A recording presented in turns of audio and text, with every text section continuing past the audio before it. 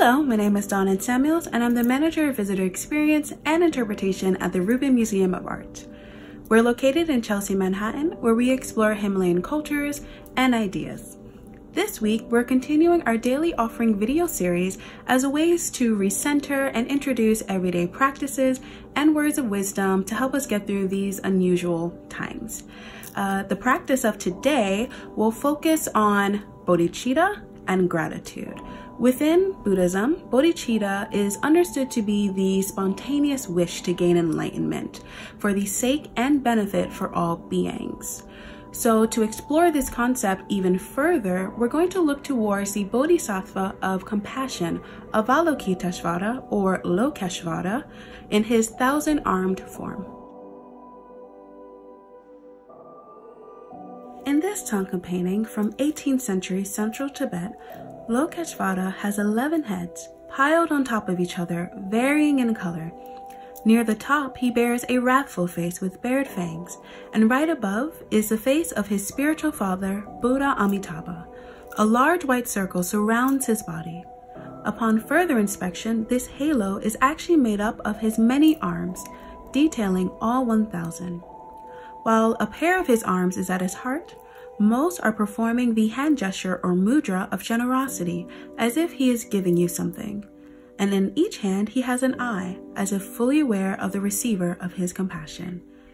It is said that when Lokeshvara first started his journey to help all sentient beings gain enlightenment, there was a point that he became so overwhelmed that he physically broke into 1,000 pieces. It was with the aid of his spiritual father, Buddha Amitabha, that he was able to be put back together again in the form you see before you. Here, he embodies what it's like to give an infinite amount of compassion to others. To dive deeper into compassion and bodhicitta, our host for today, Venerable Tenzin Priyadarshi, will lead us in a short meditation.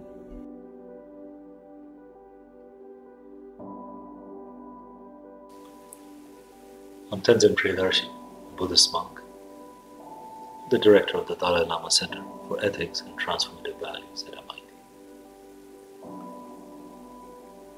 Today, we're contemplating great compassion. Lokeshvara, one of the manifestations of the Bodhisattva of compassion. Standing tall with 1,000 arms, 11 heads, and on the palm of each hand, an eye. The idea that this manifestation, that ordinary compassion is something that we all experience. But as a Buddhist, we are also called to engage in building the capacity for great compassion, that we must, each one of us, become a reservoir of great compassion, from which compassion flows freely, helping all that are in need. I was introduced to this image of Lokeshvara very early in my own adventures and exploration. And one of the individuals, of course, besides His Holiness the Dalai Lama, who is seen as the emanation of Avalokiteshvara, revered in that form. That the sense of great compassion I encountered with Mother Teresa in Calcutta as a kid. That the sense that by our day-to-day activity, you see, and she used to famously say that we all cannot do great things, but we can do small things with great kindness. So when we speak of great compassion, it is not that we have to engage in monumental things to do, but the idea that beginning with even a small act, a gentle act, but with the intention of great compassion, with the intention of kindness.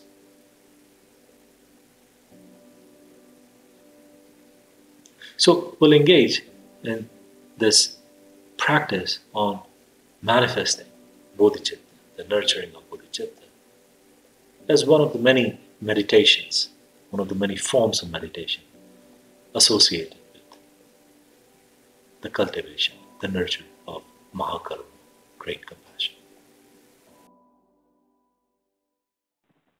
We will spend the next few minutes in a meditation, an abbreviated meditation on the cultivation and expansion of bodhicitta,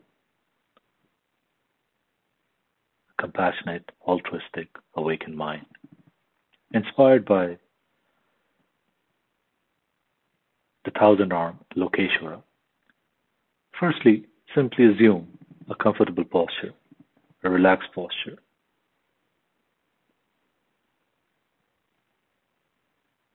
And gently begin by taking a few deep breaths. Now, in this somewhat quiet state,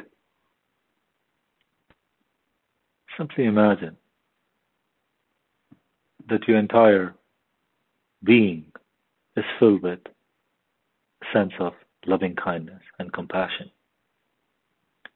And if it helps, simply visualize that your entire being is filled with a reddish golden light, representing this immense loving kindness and compassion.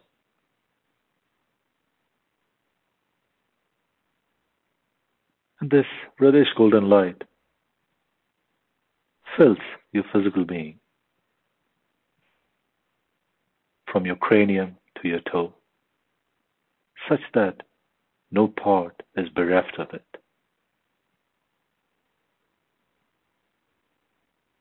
And simply rest in the state for a few moments.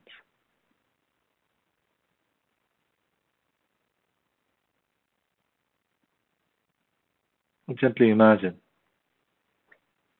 that this reddish golden light becomes much more vibrant and vivid at your heart or near the heart chakra. Feel the warmth, the joy of compassion. Simply imagine being surrounded by your loved ones, your friends, family.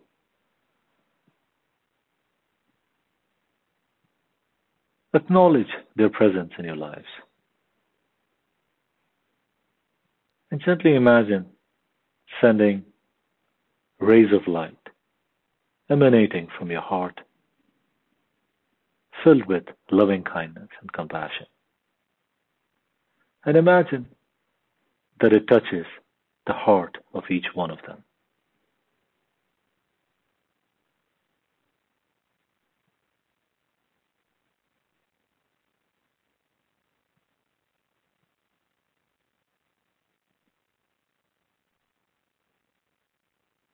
They're happy to receive it, and in turn, they send you back their well wishes. Receive them and simply rest your mind in the state of joy and friendliness.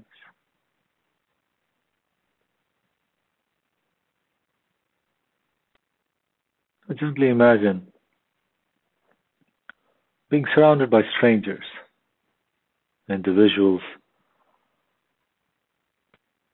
who pass you by on sidewalks, grocery stores, airports. At times, some may have been kind to you. At times, you may have been kind to them. Acknowledge their presence in your lives. Gently send forth rays of light emanating from your heart, filled with loving kindness and compassion. And imagine that it touches the heart of each one of them.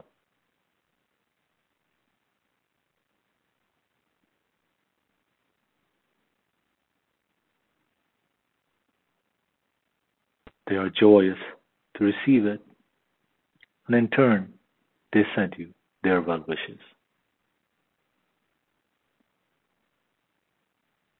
Receive them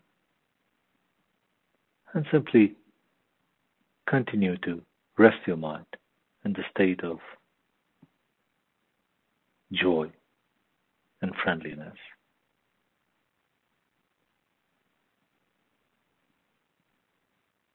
Now imagine being surrounded by individuals that you dislike or perhaps even hate. Individuals who may have harmed you, or perhaps you may have harmed them.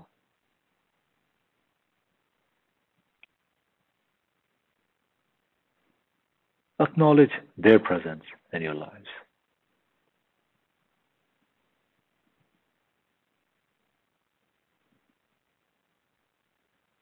If they have harmed you, imagine that they are asking for forgiveness. If you have harmed them, ask to be forgiven.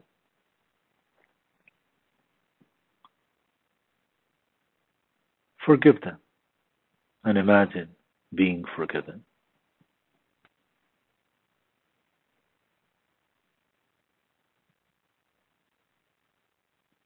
Now gently send forth rays of light emanating from your heart, filled with loving kindness and compassion. And imagine that it touches the heart of each one of them.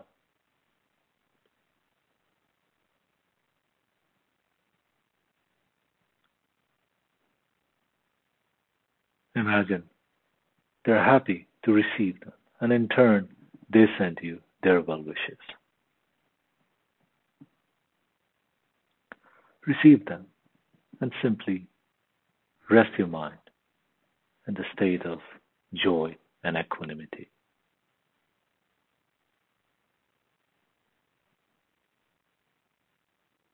Simply take a moment to recognize the intricacy of interdependence, of interconnectedness, the number of lives that are part of your visible sphere and some that are part of your invisible sphere of connections. Gently turn your awareness back to your breath.